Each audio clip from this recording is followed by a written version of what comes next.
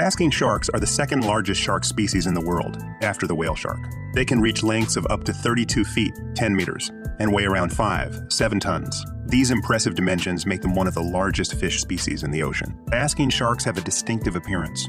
They have a large, elongated body with a conical snout and a massive mouth.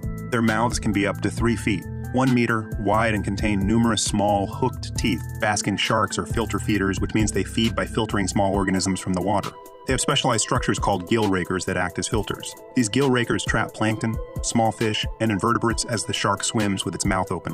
While feeding, they often swim near the surface of the water with their dorsal fin exposed, which is how they got their name. Basking sharks are found in temperate and cold waters worldwide.